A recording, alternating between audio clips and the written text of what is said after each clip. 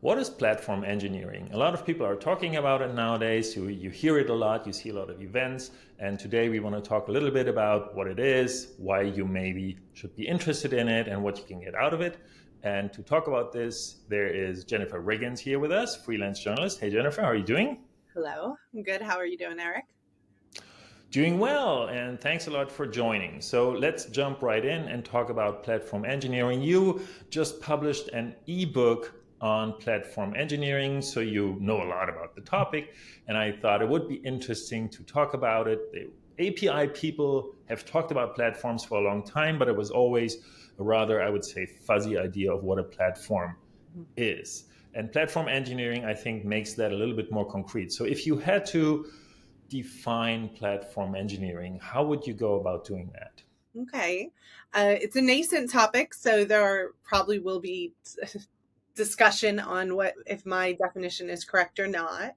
However, platform is something that's existed since software has. There's been command and control platforms, so that's very different. Platform engineering is a developer-focused tool and could be a group of tool chains, workflows, abstractions. It could start out as documentation or discovery. And then I really love Sintasso's and Abigail Banks's description that it deals with the not unimportant, not differential work, because there's this whole myth of a full stack developer. But a developer should not, the point of the developer is to deliver value to the end user or customer faster. That is their job. They should not need to know about how to deploy to the cloud, how to do security, how to do Kubernetes, how to do observability. These are all very important things, but that a developer that's distracting from their differential value. So the idea is that platform engineering allows an increase in developer productivity while still doing those things that, of course, add value to the developer experience and to the quality of code. So security is essential, but only 3% of developers in a Linux Foundation survey wanted to be responsible for security. 3%.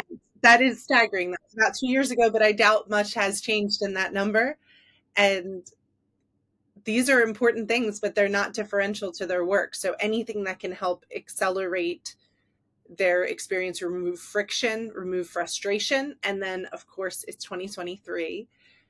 And why did platform engineering rise this year? Probably because we're moving a bit away from that idea of incomplete developer autonomy, but rather a choice of tools, a choice of programming languages, not complete choice because it's not sustainable, it's not repeatable across the organization, and trying to do more with less, because most software companies sadly had layoffs in the last 6 months to a year, and they want to get more productivity out of their developers who have heavier workloads and heavier cognitive loads. So it's about reducing that cognitive load and streamlining their experience to delivery. So they're delivering value, but you're still providing those not unimportant or important in this case of security, but not differential work.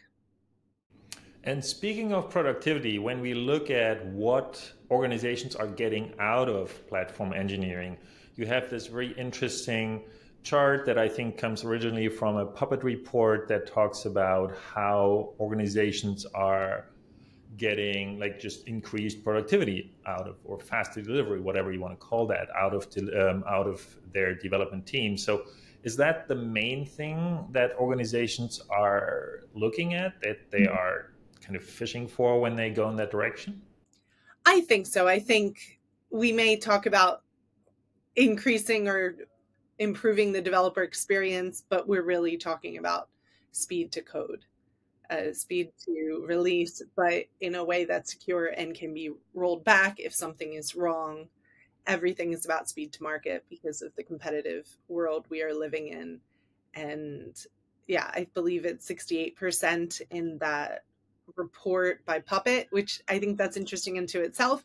They're the people that have done the state of DevOps report for years, and now they've rebranded it the state of platform engineering. That doesn't mean DevOps is dead, but it's not that hot anymore compared to platform engineering, and they do kind of work together. Yeah, and let's not talk, because I've done that. Let's not talk about the difference between DevOps and platform engineering. It's It doesn't matter. They both exist. They both coexist, but we just the cloud native landscape, if you look at it, is obscene. It could not fit on even somebody working on 3 screens that are giant versus my little laptop screen. It couldn't fit because there are thousands of items on that now. So you can't give developers all that choice. You need to create some sort of balance where they have maybe 2 or 3 choices. It all comes back to Netflix's guardrails, not gates. So I like to refer to it as the little yellow brick road. Your platform is your golden path, your yellow brick road. You can keep going on it, but if you go off into a poppy field and fall asleep, you're now responsible for maintaining that. You're responsible for building that and finding your way back. But maybe you go off and find a new munchkin land that's very exciting, and that could become the best practice. And then that could potentially become part of your platform engineering and your golden paths, as Spotify calls them, golden paths. It's just about finding what works for your majority of your developers, what Gene Yang calls the 99% developers. You don't want this in your innovation sandbox, but platform engineering does matter because there are constantly security and quality breaches in organizations and compliance. And when we're looking into why organizations are, let's say, starting to look at platform engineering a little bit more, it's something, like you said, that definitely has become much more widely known, but it's still not something that everybody practices. And if we look into the motivations, what are the main motivations that you see that organizations are having when they start going in that direction? This is the year focused on developer productivity, which is coded language for increased speed of delivery.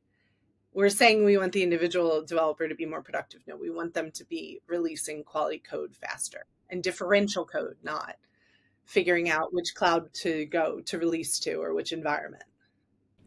But I think, what I like about this particular statistic or this graph is that at least number 2 is this scaling up kind of thing, which I think it's still something where in a lot of organizations I talk to, right, it's not so much, they're kind of fine, I think, with their speed of delivery. It's not that everybody needs to, deliver new features all the time. Mm-hmm. That's fine. But they see that they have more and more APIs to work with, more and more teams who are developing, right, and just dealing with that scale in a way that makes sense for them. I think that sometimes also is a very important consideration, not just the speed, but also the scale of teams doing that. And scaling comes from reusable code. So understanding if someone's doing this already, this is a tenet of API management, where you need to know what APIs we're connecting to from the start. And then if somebody already built an API for this use case, how can we reuse that code? So it's about reusability, not just building everything from scratch. Not everything should be greenfield. That's true. But the other thing I think that, I find so interesting with platform engineering is to say that if I have 3 teams who are kind of repeating the same manual processes, it's not that much waste. But if I have 100 teams repeating the same manual processes, right, I can gain a lot of potential by just telling them now there's an automation, there's a platform doing that for you, right? So I think the scale also is just a question of how many of these things are done repeatedly, where you can say, if we automate that for you, that makes you happier and faster. And but now if you up for scaling as a startup, a lot of startups adopting the platform first, which helps set you up for that scale. Yes.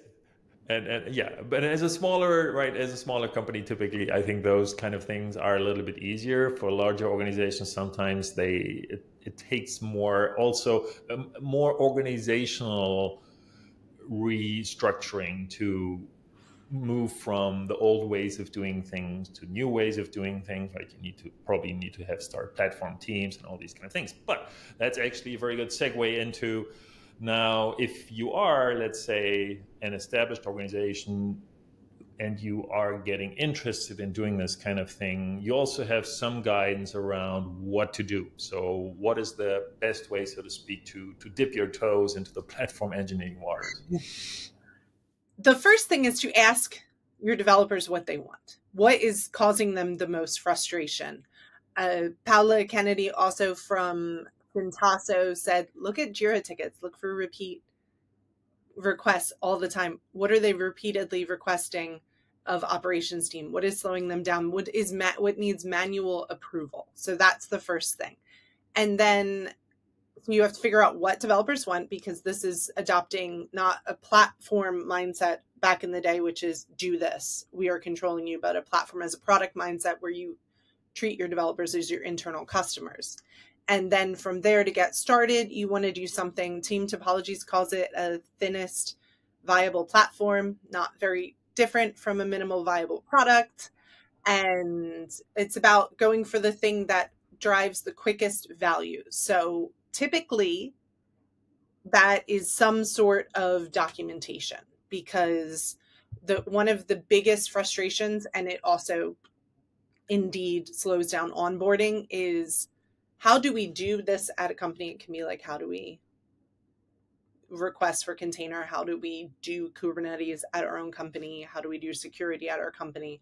Or who owns what? Who does what at this organization? So doing some sort of discovery catalog or blueprint for an organization is a very good thing. So the best practices for platform engineering is that it enables self-serviceability, because platform engineering is focused on the developer experience, but it's really also lowering the load for the ops teams, because the ops teams are constantly approving different things and having to go, and it slows down velocity, which is what everyone cares about, this developer productivity. So the dev and ops are still quite in friction, despite the name DevOps, over the last 15 years. So the idea is that you look for what is the best way to create self-service, which is discoverability, to understand what is out there, what is available, what are your choices, how do we do these best practices, who to contact, who owns that service. These are really simple ways to get started. And then why, if you're watching this conversation and you're like, but this is about APIs, everything's about APIs. That's the most essential thing in developer experience. And the best way to give developers access to your platform and give them access to extensibility, because that's what they want, is via an API. So once you've built that, the minimum viable platform could be an API access to certain things or to a workflow, or it could be just as simple as documenting workflows, documenting error codes, documenting what exists and who can do it. So those are the best ways to start kicking off on your platform journey, which maybe doesn't necessarily need a platform team yet. Maybe that's something you will do down the line, but you can provide a lot of, Spotify being the one that maybe coined the term platform engineering, but certainly Backstage open source is one of the most important products in the platform space, and it's open source, so that's great. But they have a huge culture of inner sourcing. So anyone in their organization can do a pull request, which then allows you to have more people building your platform or your documentation, which brings us full circle back to APIs, because the number one complaint that developers have in the API space is they want more documentation. So same thing for platform engineering. If you want developers or open source projects, if you want people to use your project, they need to know how to use it. So these are all essential parts of the platform engineering journey, or at least kicking it off. I think, yeah, it's all good. Before documentation, that's what I see a lot actually, is even discovery, right? In a lot of cases, it's not even that developers know there is something and it's not documented. In many cases, they don't even know it exists. Right? Mm-hmm. That's so just being able to discover something, I think that's almost like one step below. Well, it's not. The documentation enables that discovery. Documentation, searchable documentation, even if it's just Command F for now. And then you can use the generative AI that helps you search it and spin up workflows. There's a lot of interesting things in that space as well. But as you can see, if we discuss it like this, right, you can start doing things pretty easily. It doesn't need to be the perfect platform that does everything in self-service ways. It can be basically as simple as starting to think at, you need to be able to discover things. You need to be able to read to read up on those things with through documented APIs, for example, and that already gives you a good start. That's great. Jennifer, do you have any last words for our viewers who are trying to understand what platform engineering is? Read stories from other teams, but if you want to understand what platform engineering is, don't worry about that. You can read my book. Sure, that's great. It's free, so why not? But the most important thing is to talk to your developers and ask what's causing them friction. That's what starts your platform journey, because it may be something simple, it may not be. There will be low-hanging fruit. Those Jira tickets will help. Talk to your ops team too. They should be talking to each other anyway more of where they're getting the most requests. But when your developers are saying, this is the thing that's causing me the most frustration, that's not just a pipeline issue, that's a recruitment issue. So you need to know and work on how to fix that frustration as quickly as possible. And that's how what a platform can do. And from there, as it scales, your organization can scale. But start with talking to your customers, who are your internal developers. Yeah, I like that a lot. It's basically saying don't just build it because somebody told you, but because there are issues that you think should be resolved. So better start discovering those issues. Yeah, if you build it, they will not come unless it's something you want to use. Well, yeah, unless they want to, because you build it for stuff that you found out that they need and want. Okay, Jennifer, thanks so much for taking the time and talking about this. I'll link to your ebook from the description, so everybody who wants to check it out, you should go and read it. And with that, we're done for today. Thanks again for being here, Jennifer. Thank you very much, and have a great day, y'all. Yeah, thanks everybody for watching. If you liked it, please give it a thumbs up and consider subscribing. And with that, we're done for today. And please keep getting APIs to work. Bye-bye. Good luck.